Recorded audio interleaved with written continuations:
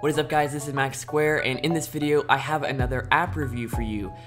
Just before we get started, I wanted to thank you all who joined me on my last live stream. It was really fun connecting with you guys, and I think I'll start doing that definitely once a month, if not more. But it was really awesome. Thank you for all your questions and your support. If you missed it, you can still check it out on the channel, and I'll put a link down in the description below.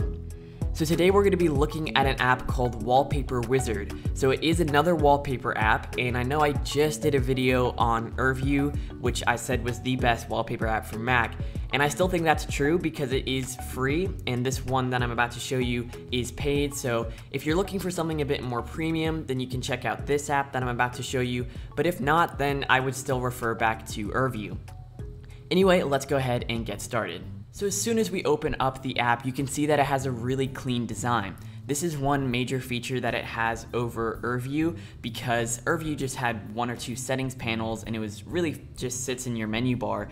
But this actually has more of an app store feel where you can go and search through collections and different categories, and you have a much cleaner design. As you guys know, I'm all about minimalistic and clean design, so this was one of my favorite features about Wallpaper Wizard. And so the way it works is you basically just select a category or a collection, and you have a couple subcategories inside of that. And once you choose the one that you want, you can add it to what they call your roll. And your roll is basically your own personal slideshow and just includes all the photos and categories that you add. So if you find something you like, you just select this plus icon and it's added to your roll. You can then go to the roll tab at the top and you can see all the photos that you've added. Now I have a couple collections here, so I'm going to scroll down to the bottom until you see the one that I just added. And what's cool is you can actually go into any one of these photos and take it out of the roll. So if you like the category that you added, but there's one or two photos that you just don't like, you can actually remove them from your roll. You also have the option to share any of the photos here. Now, one cool thing about this app is it does cater to any display and multiple displays. So if you have a display that's maybe 720p or you have like 3 4K monitors, it's gonna work on any resolution because the photos coming in are 4K or RAW files.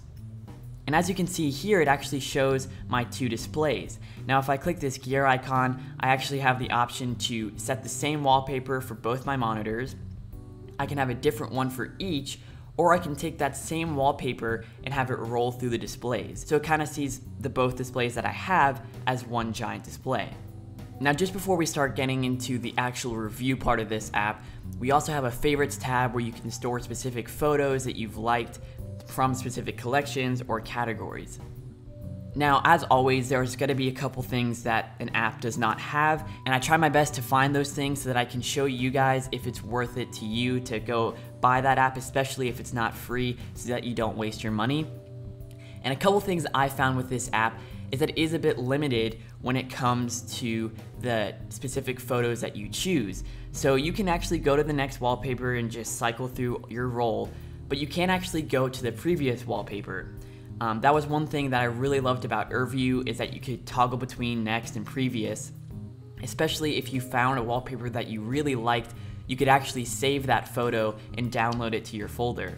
You also can't just pick a random photo and say set as wallpaper, or even, just drag it up to the now on your desktop section. You just have to keep hitting the next wallpaper button. The second thing is that it is a bit buggy with multiple displays. I did mention that you can roll it between the two displays, but when I do this, you actually, first of all, have to select a new wallpaper for it to make any changes, but then it also pulls in separate wallpapers, which doesn't really make sense. If it's supposed to be pulling in the same one and just roll through the two, then I don't really understand why it's pulling in two separate photos. Maybe this is just a bug that is specific to my computer or whatever, but I haven't been able to fix this.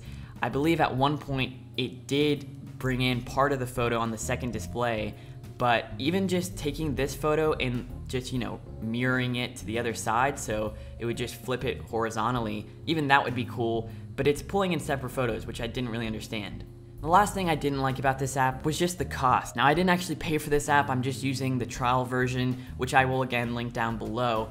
But if you do purchase this app, it's $9.99. That just doesn't seem worth it to me over Urview because you're getting most of those features for free. So if you're not really interested in the UI and the specific features that Wallpaper Wizard has, it may not be worth it to you. However, that being said, this is definitely by far the most beautiful app I've been able to find to browse through different photos. I have tested countless different apps, Urview included of course, and this is definitely the only one that offers such a rich experience for the user.